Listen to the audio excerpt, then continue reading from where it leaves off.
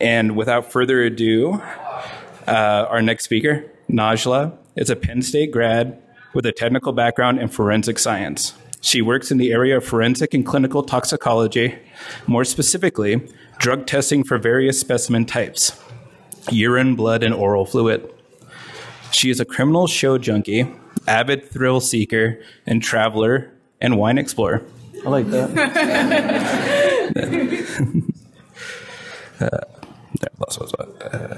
She is currently transitioning into the hacking specialty of security and labels herself as pen tester neophyte.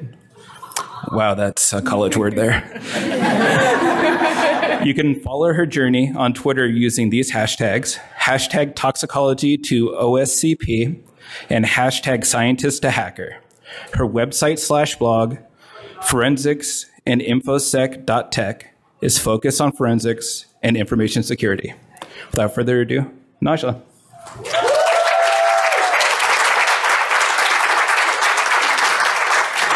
Good morning. Good morning. Thank you, Hunter, for that nice introduction there. So again, I'm Najla. We're going to talk about how forensic science and information security merges today. I call it lifetime lovers and part-time friends, and I'll explain why as I go forward. So he did my intro for me, but it was there as well. Penn State grad, Jersey girl. Any Penn State graduates in here? No, I can't do my We Are chant. Dang it. Crime show junkie. I got into forensics because of CSI Miami. If you know Horatio, he had those one-liners, and those were my favorite. And now I watch and I'm like, dang, these suck. Like, they're not that great. But that's how I got into forensics. I like my wine. I like bowling. And now I'm on a journey to switch to pen testing. So just want to do a quick audience check. Any scientists in the room? Yes.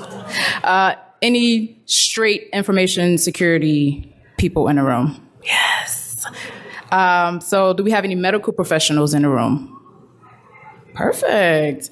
And career transitioners? Yes, I like this audience. And crime show watchers, I need to know. Okay, I just need to make sure we're here. So let's get down to it. So forensics it's come from the Latin word forensis. The definition is generally public. You're going to have a public discussion. It's argumentative. It's rhetorical. And we have a modern definition from Merriam-Webster, and it's basically relating to used in or suitable to a court of law. So forensics is any science used in the court of law for the purposes of the court of law. And then we had, I was looking on the Pathways website for Homeland Security, and they said, hey, we're just concerned with the recognition, the identification, individualizations, and the evaluation of physical evidence used for our methods of natural sciences. So I was like, oh, that's pretty interesting. So what do forensic scientists do? First and foremost, we are scientists. That is the heart of who we are. We classify it as forensics when it is used in any legal proceeding, whether criminal or civil. We tend to be accurate, methodical, detailed, and we do our best to be very unbiased in the field. We do a lot of report writing. So just like a pen tester report or those reports that you have to write up for anything, we do a lot of those. And that's how we present our findings in our research. We do a lot of that. And of course, we get called to testify. It is very scary. I haven't done it yet. I do desire to do it. I know that sounds weird, but we do get called to testify.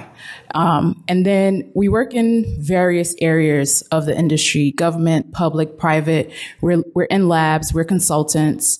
So you probably are working with a scientist and you don't even know it. So here are some disciplines, and these are we have an American Academy of Forensic Science organization that kind of is the leader on how we do forensics.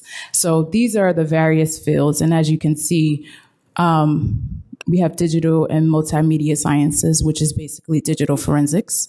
And then we have some general, we have some pathology and biology, and then we have my lovely toxicology. So I'm going to do a little of this from my perspective, the clinical and toxicology perspective. So some information security, some basic definitions. So what is it? So it's the protection of information and information systems from unauthorized access, use, disclosure, disruption, modification, or destruction. And then also I looked up Geeks for Geeks, and they were like, hey, information is also can be physical or electrical. So it's not just the physical evidence that you have, it's also we get net electrical and things like that. So at the end of the day, you're making sure that no information is compromised in a critical issue. So what do? We protect the data in the systems using sophisticated tools, instrumentations. We manage, evaluate, and monitor risk. We desire to improve and increase the security posture of our organizations by analyzing existing and future systems. We review and validate security designs and documentation in hardware, software, and data.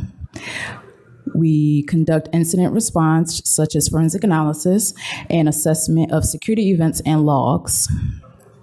We implement and support network defense,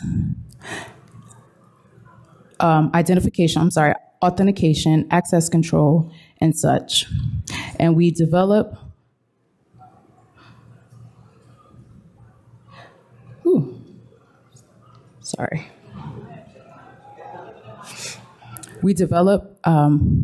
assessments, and we use those to go forth as we do our designs of our security systems.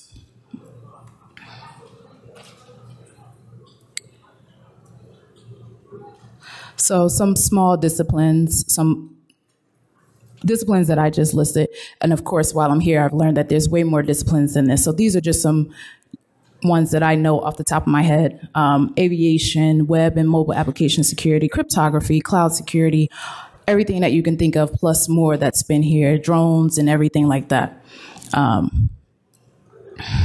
So let's get down to it. Why don't these two fields work together? So from my perspective, we deal with PII and PHI just as much as anybody else. So when you go and have a drug test, you're giving your name, your birthday, your insurance information, all of that stuff that's protected health information, you're giving it to us. And so when it gets sent to the lab, we get that same information. We also have, personal identifiable information. What's in the labs, you want to make sure that if you have vendors in, they don't have access to that information either.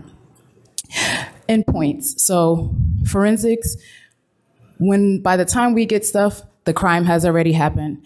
We're at the end of it. And at this point, we're working backwards to figure out what exactly has happened to assist in telling the story. So we get a lot of endpoints, and we do our best to make sure that we tell an accurate story of what's going on. Social engineering. So I've gotten people call on the lab and say, hey, I'm doctor, or I'm the parent of so-and-so patient. I want their test results. And I was like, no. And they were like, but I'm the parent. And I was like, no. And they're like, I want to speak to your manager. I was like, they're not here, and I can't give you information. You're not the doctor. You're not the nurse. I understand you're very concerned about your child, but I cannot give you that information. And they curse me out, and then they hang up, and then they call back, and it's still a no. So we do get those calls, and people are trying to get information out of us. And results. We are consistently in the lab pushing patient results. We are doing drug testing. We're doing trace evidence. We're doing all types of things. You go to your doctor and you get your physical, and you get that annual physical. They take your blood, they take your urine, they run all those tests. We get all that information. So we have a lot of stuff that we do protect on our side as well. So why do I say that we're lifetime lovers? So we cross over a lot.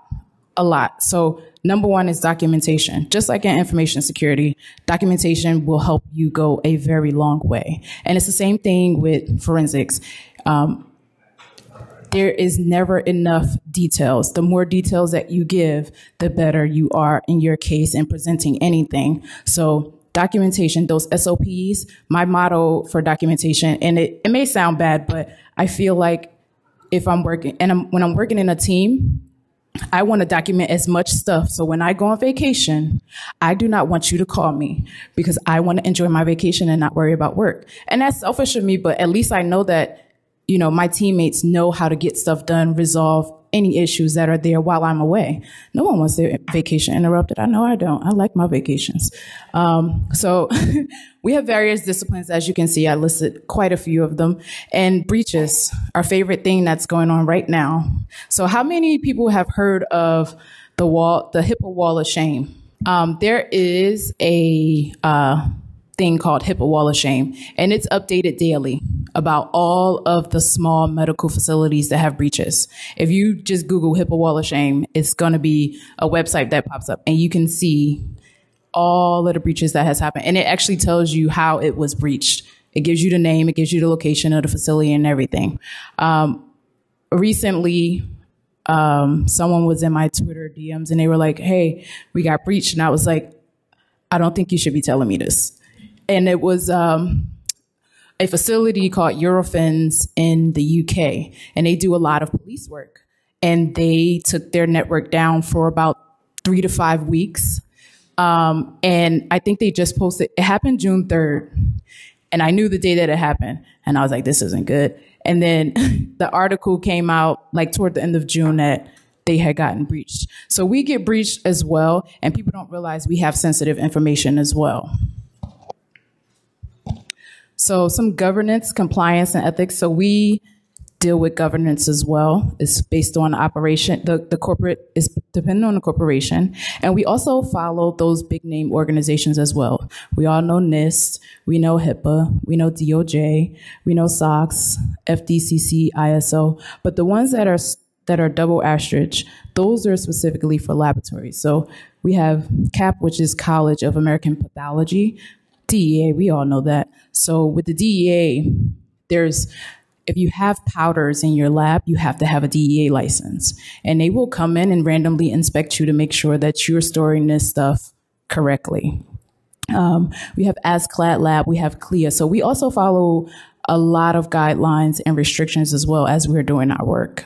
And then a code of ethics, and that's also dependent on the corporation as well. So my part-time friends idea is that sometimes we talk to each other and sometimes we don't. Sometimes we agree on it, sometimes we don't. And there's a couple of things that I noticed. So user acceptance testing. So a lot of times we got all of these different vendors in there. And then when we're doing testing, if we have a third-party test, and if you're a small corporation, you don't have access to those funds to make your own platform for reporting out results. So we have LIMS is one of the popular ones that a lot of labs use. We have Orchard Harvest and reporting it out. So IT doesn't have access to anything that these are doing. So we just go by what the vendor has told us is good, and we don't do anything else outside of that. And I think that that's a very important part that IT should be integrated into that.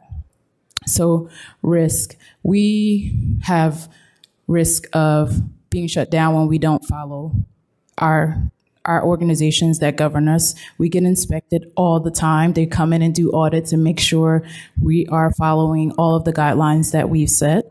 And then ethics. So there's an ethic in forensics.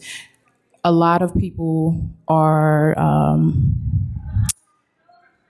work for the government. So a lot of times you'll see that it's a government lab or a state lab or a local person that is forensic scientist. But then you have myself. So I worked at Quest, big lab. It's a esoteric reference lab. So a lot of small labs use them as a reference. And so in the community, we have it where, well, you're a private forensic scientist. You're not a public government official forensic scientist. So then you have that kind of debate between us. Like, are you really, qualified to be doing what you're doing. And so then we have this idea of, well, you don't have a PhD, so are you really sure that what you're saying is credible? So we have a lot of ethics issues there. And then the hacking and computer crime. So that's going to, in privacy, that's going to be with, the digital forensics. All of this stuff that's going on, we often don't talk about it. And then, you have these ethics that people follow, but then some people just don't follow them. So hacking and computer crime and privacy is a big area where the forensic community is not together. Neither are they working with the InfoSec community as well. So a medical device. So we're in a biohacking village, and in the labs, we often have medical devices. The instruments that we use is often classified as a medical device. Now, this long, boring definition is from the FDA, and it basically says any instrument, apparatus, machine, anything that is intended for the use for diagnosing a disease or condition, for treatment in animals or man, is classified as a medical device. So we get tons of them. A lot of the organizations are also regulated. A lot of the vendors are regulated by FDA as well. And then some of them are not. So when we have to report out results, we have to say, this is not approved by the FDA when we come up with methods and stuff like that, because otherwise it comes back to us and they'll sue us. And we don't like that. We don't like that.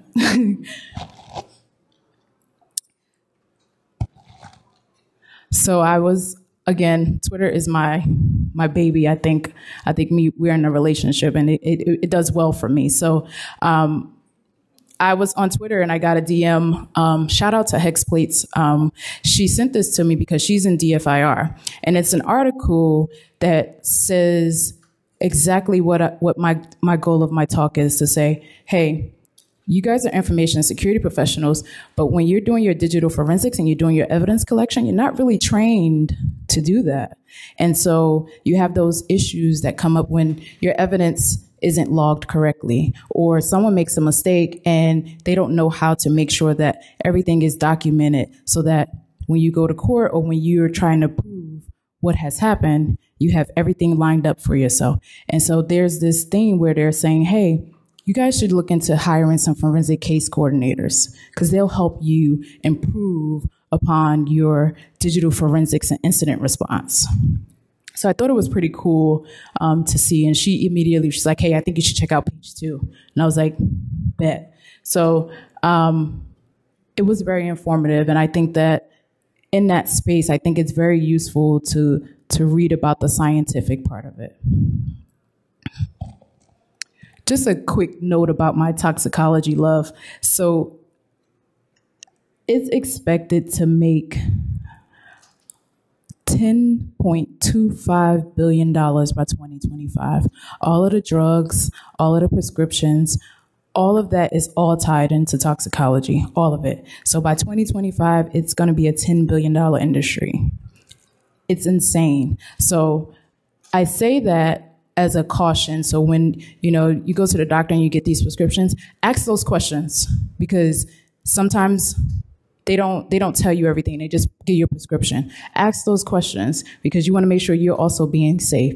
But it is a very lucrative industry. I don't do it for the money. I do it because I really do love forensic science, and it teaches me so much about what's going on. Like, I can tell you what drugs are popular in what area of the US. That's how intense it is. So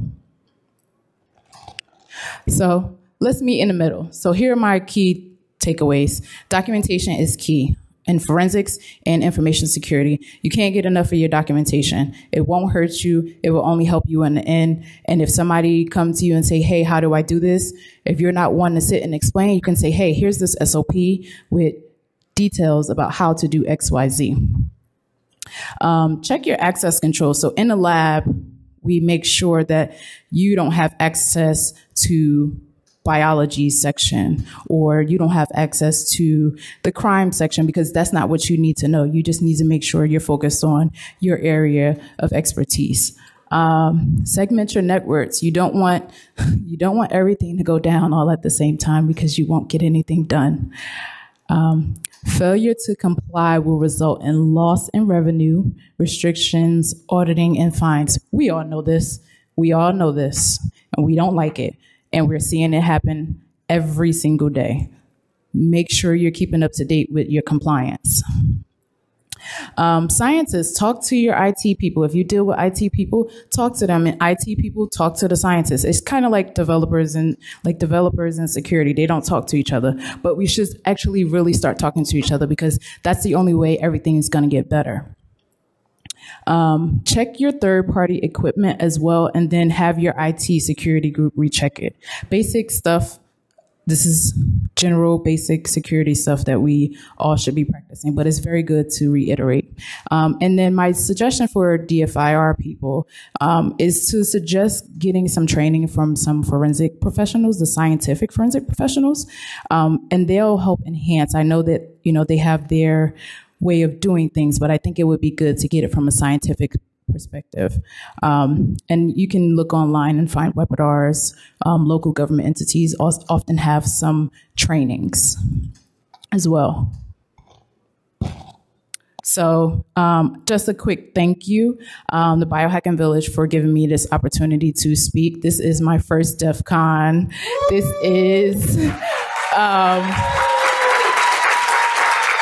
This is my first time in Vegas. And I was very happy to have this opportunity. So very much thank you, Biohacking Village.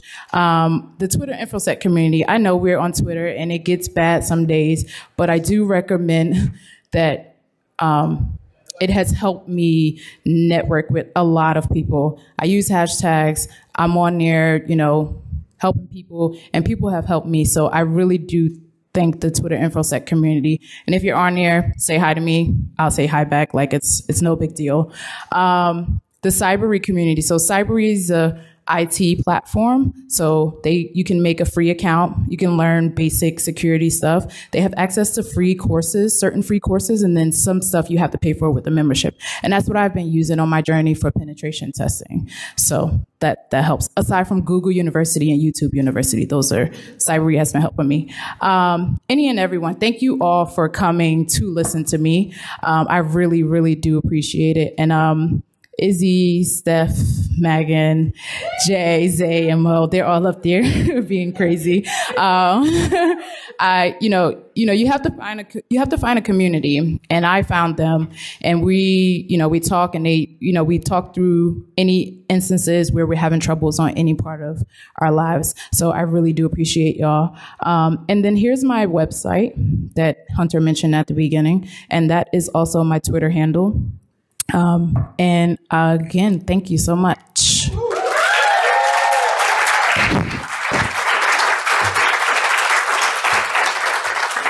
Any questions? I don't bite, I promise. Oh? Yes.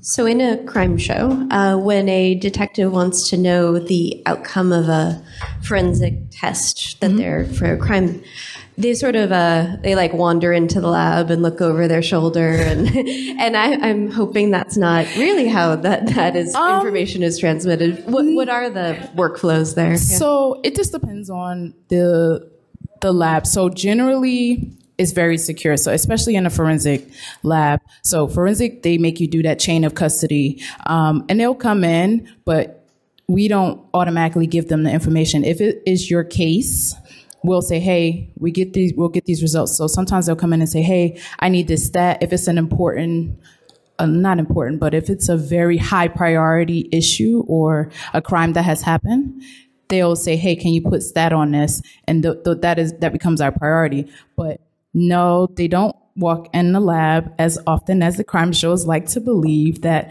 they do. But believe it or not, on NCIS, just a fun fact, Abby, she's actually a real life forensic scientist. And so whenever she gets the script, she reads through it to make sure that it is believable and not just willy-nilly going out. So we do have guidelines, and we make sure that who's in the lab has access to the lab and not just giving information to anybody.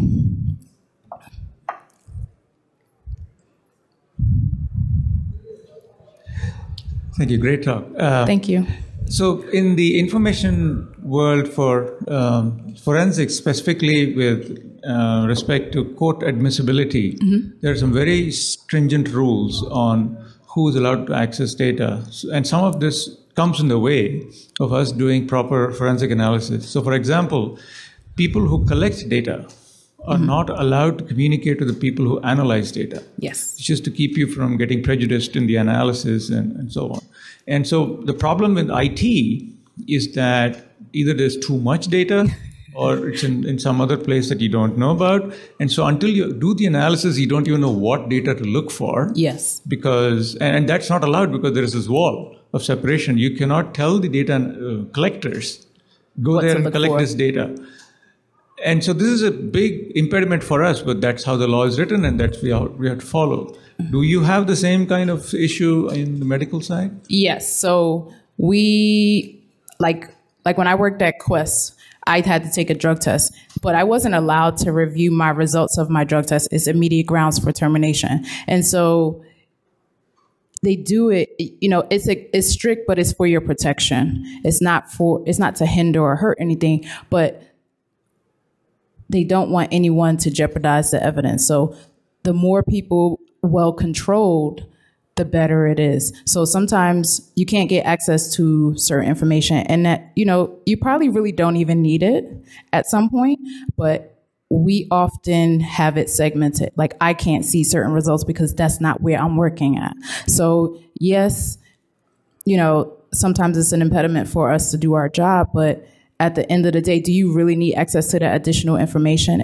You probably don't. So I recommend just, it's really nothing you can do about it. You just got to be like, okay, cool, and just take it from there. But we do see it in the medical professional side as well. How you doing, Miss? Good. How are you? Quick question for you. As you begin to transition from your toxicology side to your pen testing side, have you began to go down the line of seeing any of the types of devices you would like to test?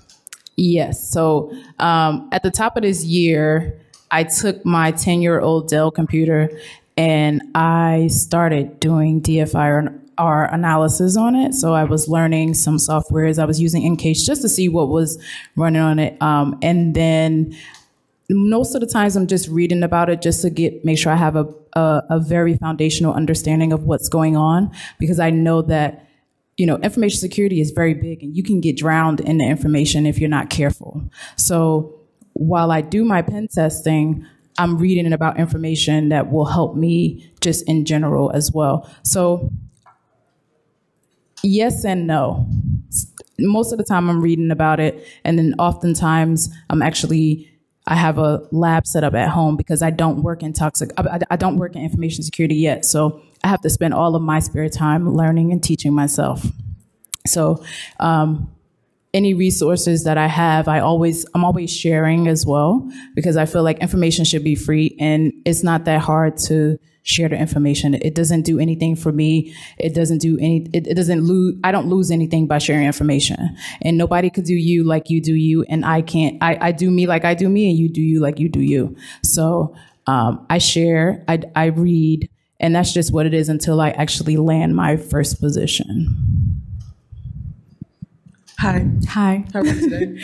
Good. How are you? So my question may be one that you can't answer right away, but maybe just something that everyone in the room can consider.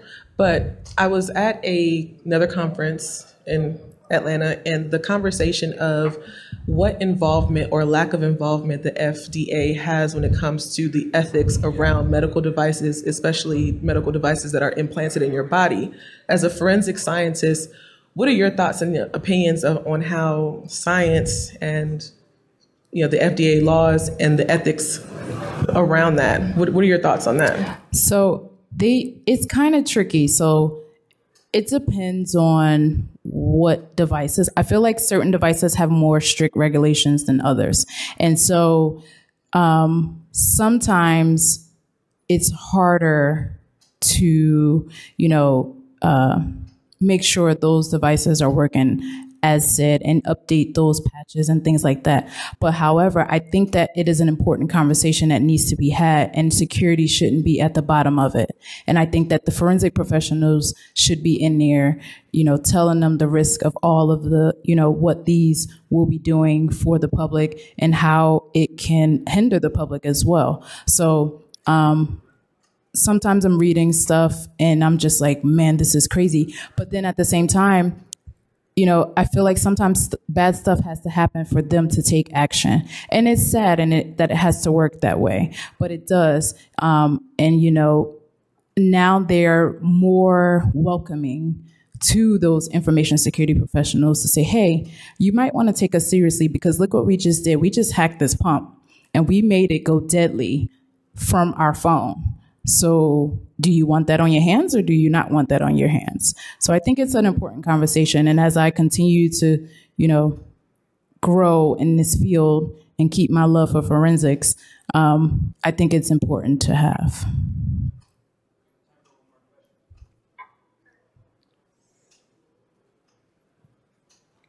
This is more of an addition to what you were just talking about, but I think a lot of the ethics involved in the FDA kind of review process takes place at the institutional review board level. So when something is proposed as a new device to the FDA, it has to go through testing on humans. That testing has to be reviewed by an ethics board before it commences. And I think some of the problems that we're seeing with devices that aren't secure is that at that point, when the research is going through that ethics review, the people that are doing that review, and I'm one of them, don't know anything about information security. Mm-hmm. They're professors. They're medical professionals. People. That's not their thing. And so a lot of times it's like, is the privacy protections in place sufficient? And you kind of base it off of a checklist. And if you've got all these things, then yes. But the thing is, we don't know what we don't know. And so we rely on you guys to tell us where the vulnerabilities are and what we need to be looking out for. So I think there needs to be a pairing at that level as well. Agreed.